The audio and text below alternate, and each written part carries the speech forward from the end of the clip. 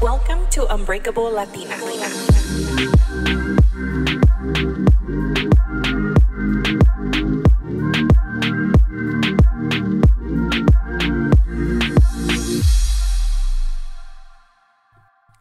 Hi guys, welcome back to Unbreakable Latina. This is your host Melina. If my voice sounds a little different, it's because your girl got sick.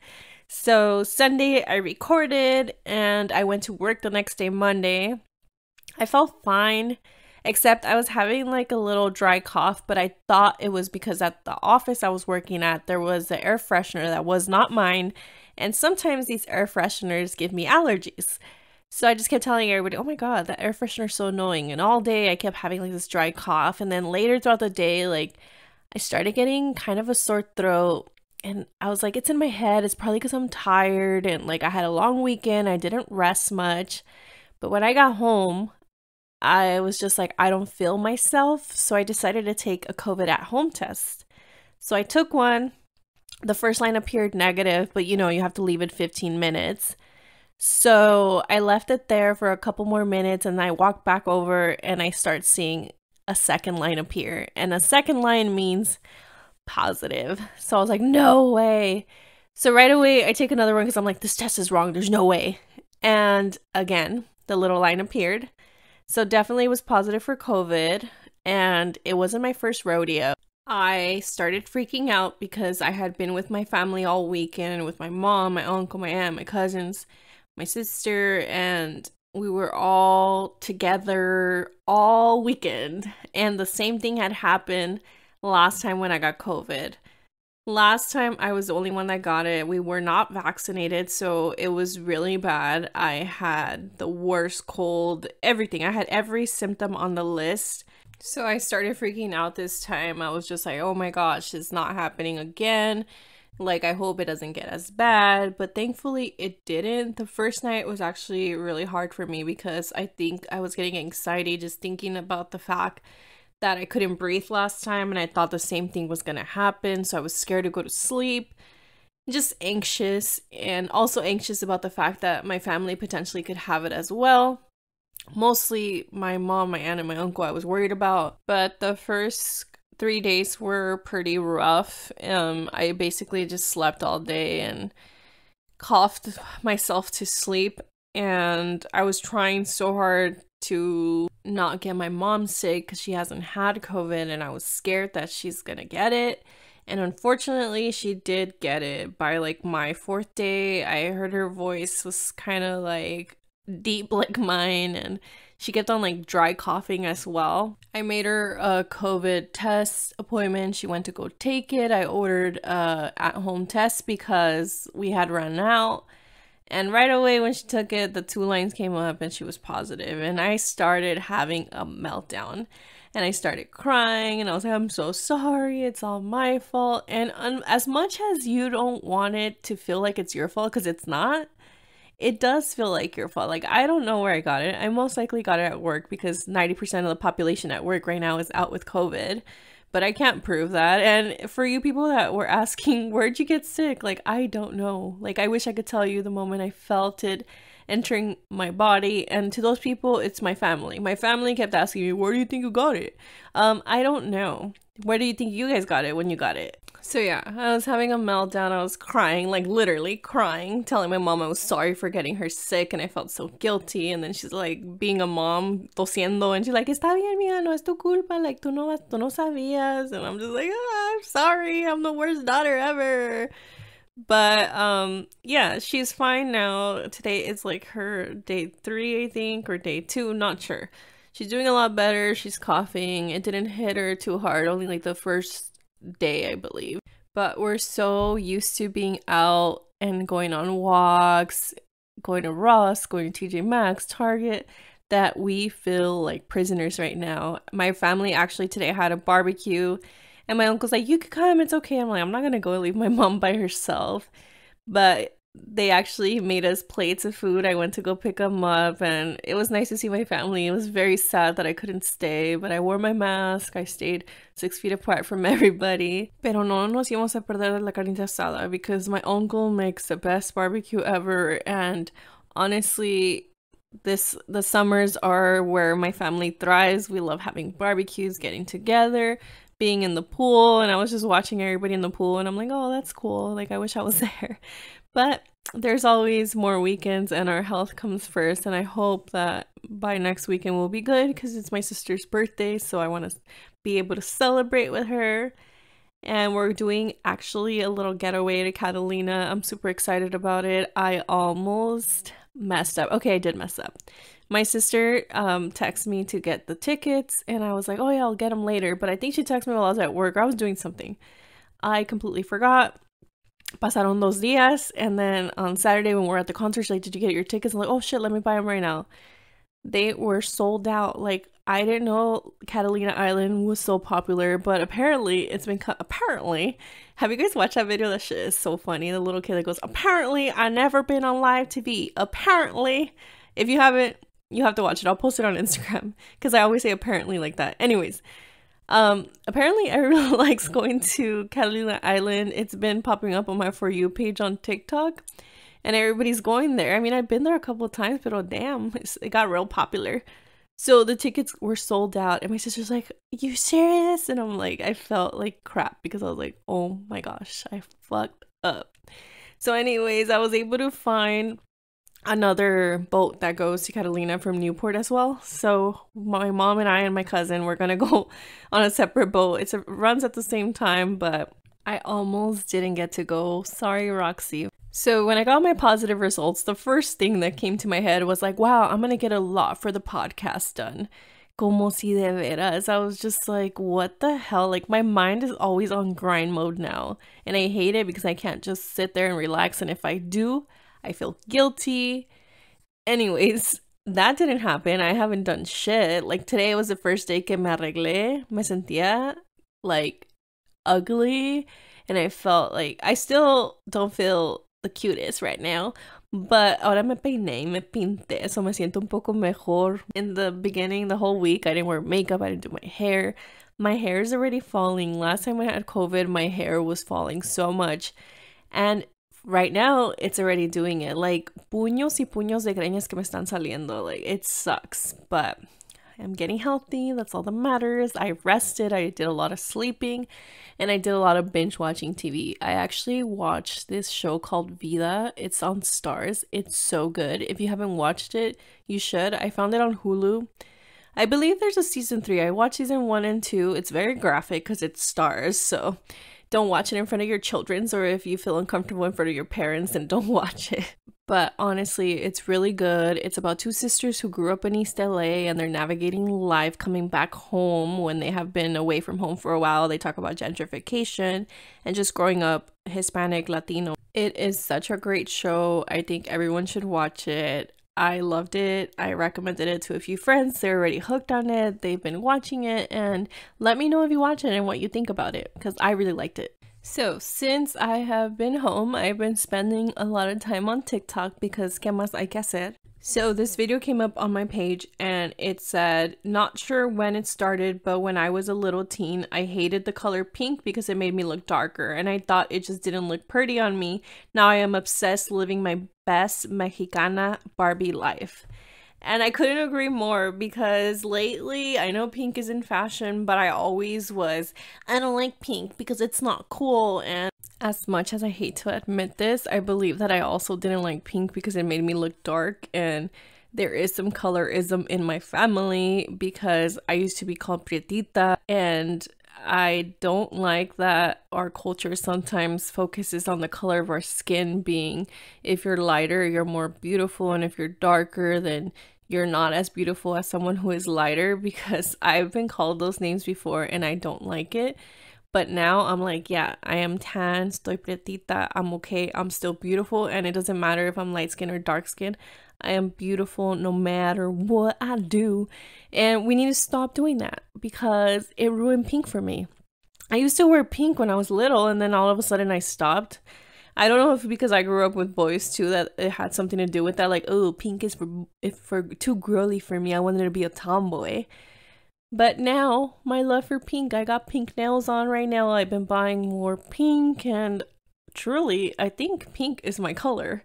Like, I didn't realize how much I liked it. Also, part of my TikTok research, I saw this video surface that said me in a AOL chat room when I was younger, and it just triggered this memory about how I used to be in chat rooms when I was like 7, 8, and my parents never knew. So my dad got us a computer in 1998, I believe, because my brother was very into computers, and finally my dad gave into it and got us one. So my parents didn't know what the hell I was doing on the internet, and my friends and we all had like our screen names, and I remember I couldn't think of one, and somebody that I knew's name was like Crazy Something, so my AOL username was like Crazy Melly. She was so crazy, wild girl. Well, anyways, I was crazy because I was in chat rooms chatting with strangers. It was so normal. Like, it's funny because I knew that it was wrong. I would hide it from my parents, and I would go on these chat rooms, and people would start messaging you like, oh, ASL, like age, sex, location. So I would be like, pretend that I'm older, and I wouldn't say where I lived, but I would say I was a female. And I made friends like that, and I was probably talking to freaking predators. But I was smart because I never gave like my address or my phone number or anything like that. Pero qué miedo. Like, I am afraid to have children because of all the shit I used to do. Like, I would just go on there and then chat with my friends that I had just seen at school, and then we go into chat rooms and like probably bully people. I don't even know, but maybe I'm too old for you guys because a lot of you guys are younger, but I used to be in them chat rooms and it was dangerous. Thankfully, I never got kidnapped, and I never was dumb enough to like give my address out. I was always scared when someone would start talking to me like from another state. I'll just like exit the whole chat room and like go away, but my parents never knew I was doing that. I'm sorry, Mom, if you're listening to this. Hey guys, I just want to take a quick break to let you guys know that Amazon Music launched a Gen Mex platform. Gen Mex was created to highlight the evolving regional Mexican music, and I am obsessed with every playlist that I've heard, and I'm pretty sure that you would enjoy it too.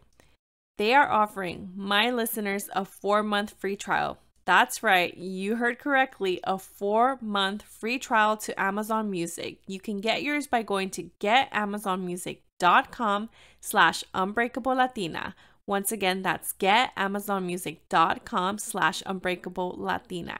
So on today's episode, I wanted to talk about first generation guilt. And I know a lot of us have felt this way because I've seen many posts, I've seen many videos talking about this guilt. And we've all had it, and if you haven't, you're so lucky because I wish I never had it.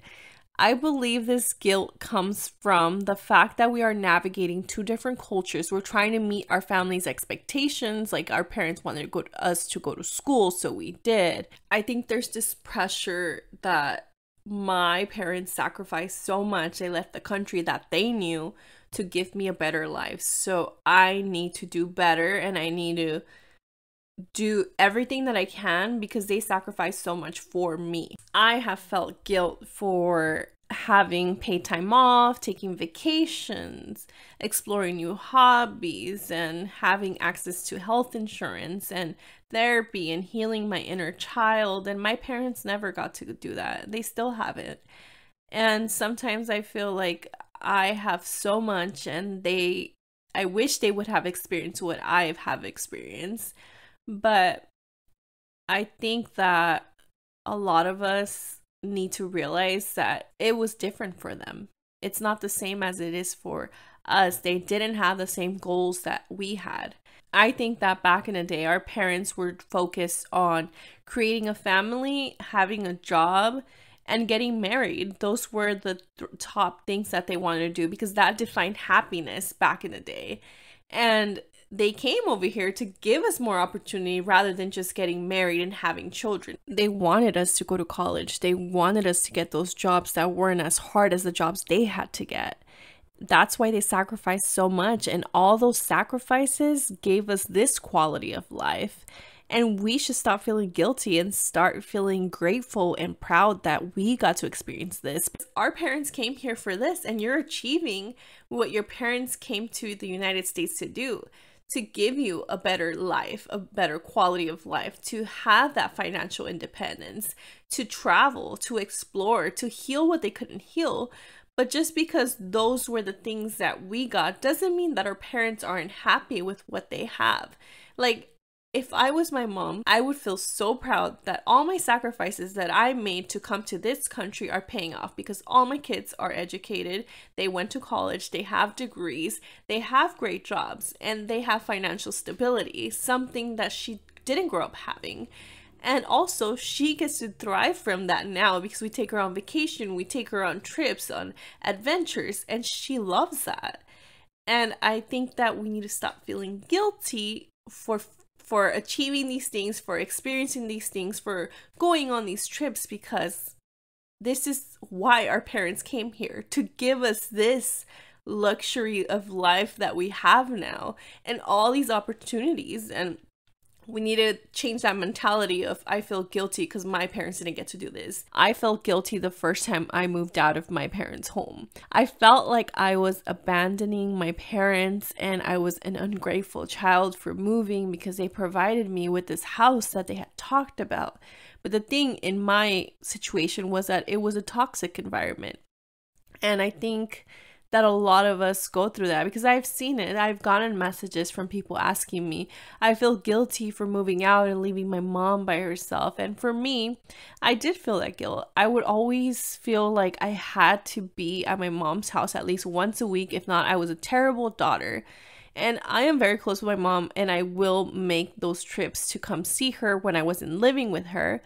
But I shouldn't have felt guilty for it because my parents raised me to be an independent woman and to fend for myself. And I was just doing what they raised me to do, be independent, live on my own. But there was a sense of guilt that I was ditching them. And I know some of you have felt that way because I've received messages that are like, how do you not feel guilty if you move out of your house? And just think of it as something new that you are teaching your family. Like, you are the one changing this generation. You don't have to live with your parents forever. I want to live with my mom forever, but that's a different story. I am super close to my mom, and I know not everybody has those type of relationships with their parents like I do. And I love having my mom living with me. For some others, sometimes the family environment is toxic and you want to leave that, and that's okay. This type of guilt can cause us to not want to achieve more than we are achieving because we don't want to seem like we're being snobby or we're being a show off. And sometimes it could interfere with our goals. So here are a few ways on how to deal with that first-gen guilt. Always question why you're feeling guilty. If you need to make a list on reasons why you feel guilty, and then think about reasons why you shouldn't feel guilty. Also, you have to think about the fact that your parents had certain goals for you. For example, for me, my parents defined success as me going to college and getting a degree and then getting a good paying job. But after I was done with college, I didn't land a job that I wanted. I just landed a job because I needed to pay my bills and I needed a full-time job, and I have not used my degree not once in my current career, but eventually I thought it might come in handy. But I have friends that went to school for a particular degree and their parents were so proud they got the job that they wanted, that dream job, and they get there and then they feel like they don't like it and it's not what they thought. I mean, you guys heard Sophia, a corporate Latina, talk about how she got to her job that she worked so hard for and she hated it. And a lot of that has happened. And it's okay to not like the job that you went to school for. It's okay to not be in the field that you thought you were going to be in. You can't feel guilty for changing your career because it's better to change the career than to be miserable in something that you don't like. And most importantly, don't let that guilt stop you from exploring and from getting new experiences. If your job offers you a job far away and you don't want to leave your family behind, just remember that this is for you. It's okay to detach from your family. It's okay to do your own thing. Being first gen, you are navigating two cultures. You are not forgetting where you came from. You still want to honor your parents. You want to explore all these new things. You want to create generational wealth, and you want to have all these things, and it's a lot of responsibility, but we are trailblazers for the new generations after us. And I'm proud to be a first gen Latina. Although it comes with its challenges, what generation does not come with challenges? I appreciate you guys for listening. I know today's episode was a little shorter than usual. I've gotten used to doing longer episodes, but to be honest, I'm a little winded and I still don't feel 100, but hopefully by next week I'll feel fine. I'm actually gonna record a podcast with my brother. I'm excited to do that. I hope you guys have an amazing week and stay safe, because COVID is out there and it is ruthless. Don't forget to rate, review, and subscribe to Unbreakable Latina. Follow me on Instagram and TikTok at Unbreakable Latina, Twitter, Latina Podcast, and now you can follow me on YouTube as well. Don't forget to subscribe. Have a great week. Talk to you guys soon. Bye.